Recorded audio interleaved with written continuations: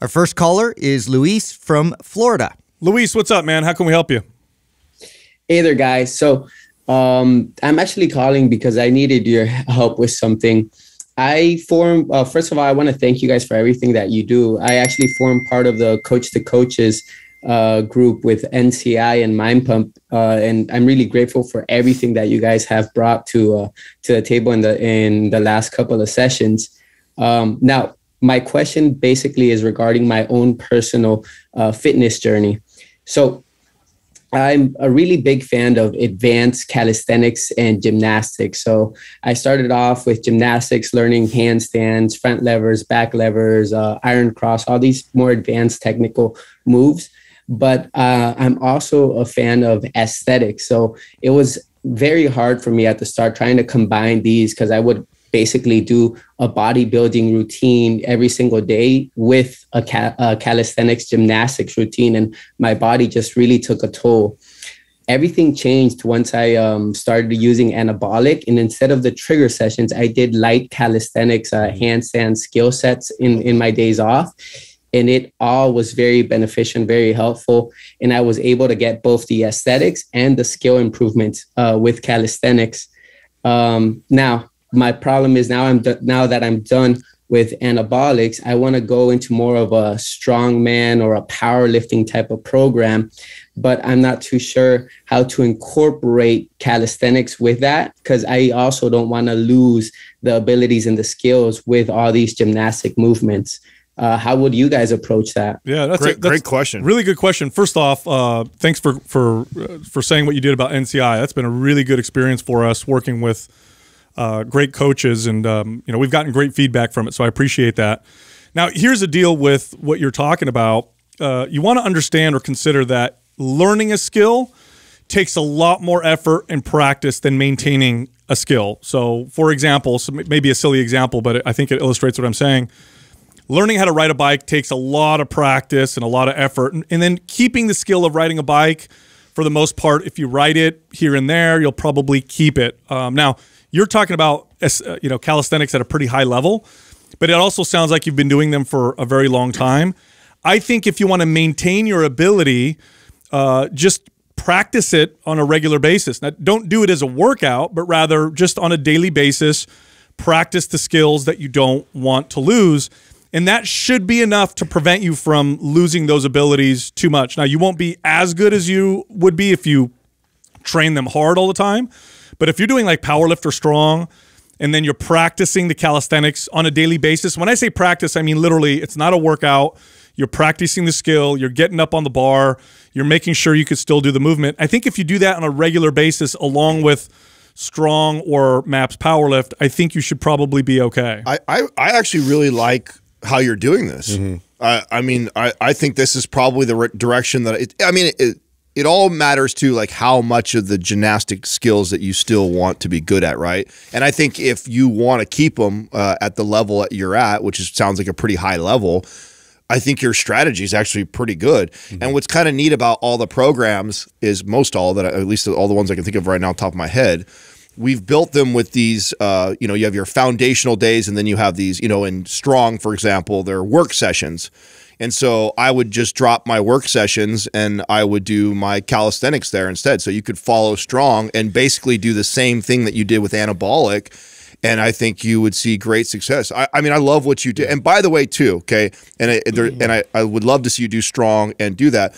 But when we wrote these programs, we did write them to where you could run it back. So you don't necessarily have to. I know obviously it's financially beneficial for all of us for you to go through every single program. But the truth is they've been programmed in a manner that you could run anabolic multiple times, one after another and be fine because of the way that we phased it. So nothing wrong with how you're training right now at all. But if you do want to move into something more like strong or powerlift, I would just take the off days and I would incorporate my gymnastics. Yeah, again, I want to echo that, in terms of like how you're structuring it, I like.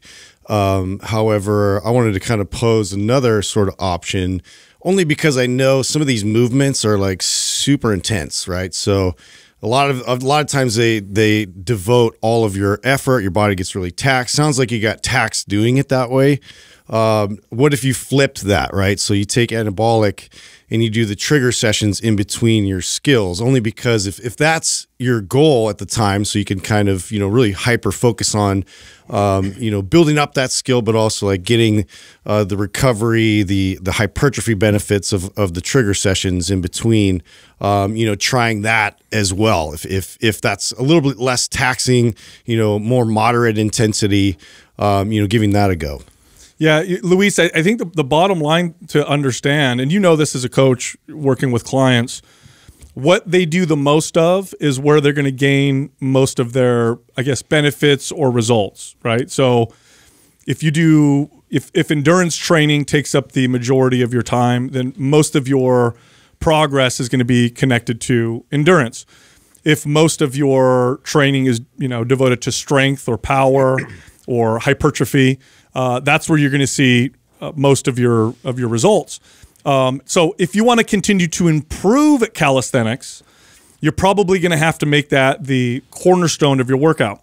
But if your goal is to improve your aesthetics more than your calisthenic skill, but you just want to be able to maintain some of those foundational skills, then the path that you're on is in my opinion, perfect.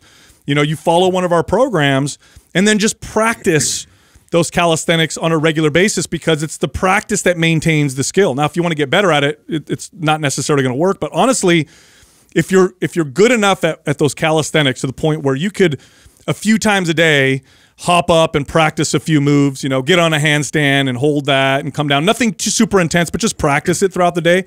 Just doing that, your skill will probably maintain pretty well. But there's always a give and take with training. He could do a 2-1 also, like with anabolic, the way that's structured. You could go a two days of foundational, 1 day of gymnastics, and then actually do the trigger sessions. Right. So there's, for sure what you're doing, I think is great, and you can play with that, and you could actually change throughout the program as you're going through. Like if you feel like, oh, okay, I'm doing more than enough gymnastics, you could scale that back to Sal's point and do more of the bodybuilding stuff. So, I think you actually get the concept, and I think that almost every program we have is very easy for you to just drop a day of strength training, because most of the only thing the program I would tell you not to do with what you're doing is split.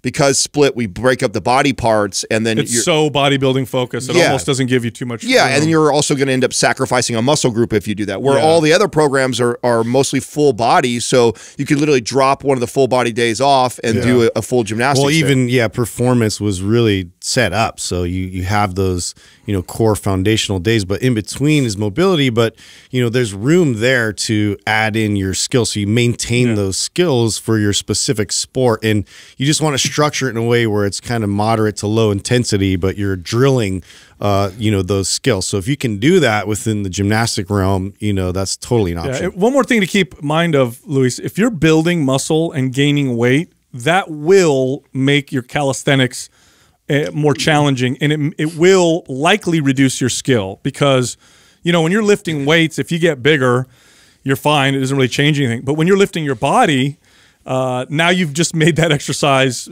more challenging, and the shape of your body has changed, and the leverages have changed a little bit. So keep that all in mind. But it's not that big of a deal. You could always go back to what you were doing before if you really missed it. It's easy to lose muscle. It's not hard.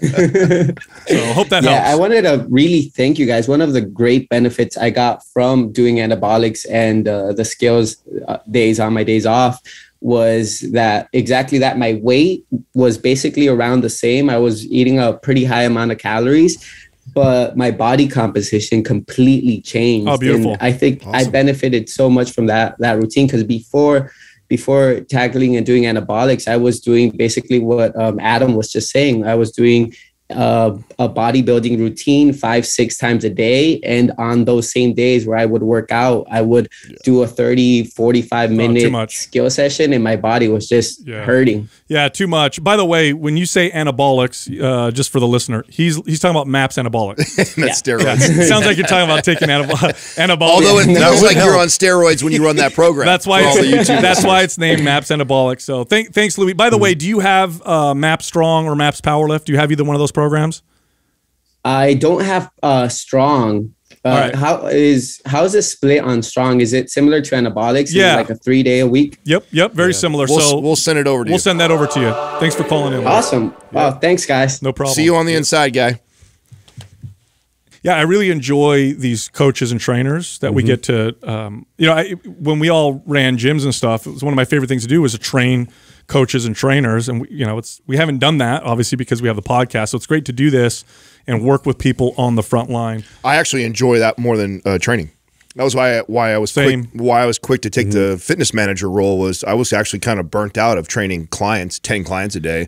Was excited to actually train professionals. So for most of my career, that's what I spent most of my time doing was actually coaches. Yeah, but again, it's like when you design your routine, a big mistake is to try to do everything so you can get everything and lose nothing. And you are going to overtax your body and you'll end up with less of everything. Right. Your best bet is to prioritize one type of goal, make that the cornerstone of your routine, and then supplement that. And then it may change, and that's okay. Right. And fluctuate it. Do a different focus for a while and then come back to it, the main goal that you have. But, that way you keep from plateauing. I love what he's doing, though. I mean, I think his strategy of... Well, he's obviously a trainer. He has an idea. Yeah, no, I mean, when he was laying out what he had done, I think... He has a great structure. Yeah, no, there's nothing... And there's nothing wrong... That's why I wanted to say, too, there's nothing wrong with you running. If, you got shredded, you look awesome, you could still do your calisthenics, you're living the program, you could run it back. But I'm glad you brought up the point, too, that, he's going to lose something if he keeps building, right? Because it sounds like he still wants to keep building. Well, you try doing a handstands and, iron cross or whatever the stuff you was with when your legs got bigger. Well, even, you got to grow with it, with your skills. We talk so much about the whole, ass to grass and then the squat and scroll thing. As I get bigger and bigger, it becomes really difficult for me to sit comfortably down in that position. So there's definitely a sweet spot of getting bigger and still keeping my mobility. Justin's ass to grass squats are so short range of motion now because his cakes are they're heavy. Yeah, it's easy.